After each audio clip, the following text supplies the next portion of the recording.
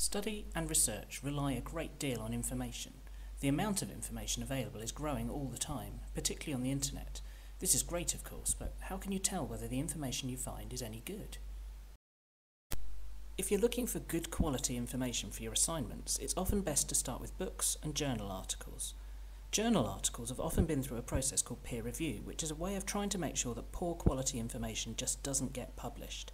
It has to be checked by other experts first.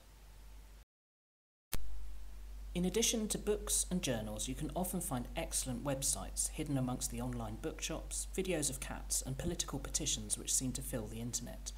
When I'm wondering whether something's good enough to use, I think of bread. Yep, I said bread. Not to bake, but as a 5-step thinking tool. Bias, relevance, evidence, author, and date. 5 quick checks to see whether the information can be served up in your work. This system can be applied to any source of information that you're thinking of using. First, bias. This is a viewpoint which influences what we believe. It could be political, religious, cultural, or something else. Information is considered biased when it only presents one side of a complicated argument, or only reports selected facts which the author agrees with, perhaps because they're trying to promote a political cause or sell a product. It's particularly important to remember that all newspapers have a bias towards or against particular political parties, which will affect how they report the news. Next is relevance. There are 2 sides to this. Firstly, the content. How relevant is the information to the subject you're studying? If it's not relevant, it's best to just move on to something else. Secondly, the level.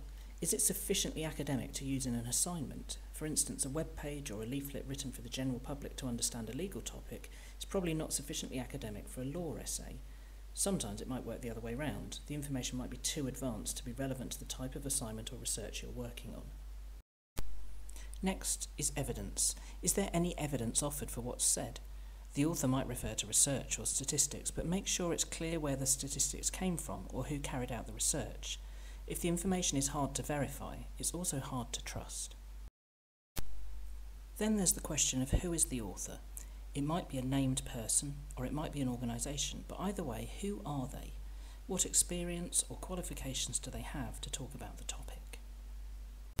And finally, date. When was this information written? It's not always easy to find this out, but keep an eye out for things like copyright dates and so on. If the information isn't recent, it may have gone out of date due to new research or changes in the law. Try applying all 5 of these questions to information sources that you come across. You won't always be able to answer all of them, but it will help you work out which information you should trust. And finally, don't forget that any information you use needs to be referenced, whether it comes from books, journal articles, the web, or anywhere else. If you want to know more about how to find, evaluate, or reference information, speak to your friendly academic support librarian.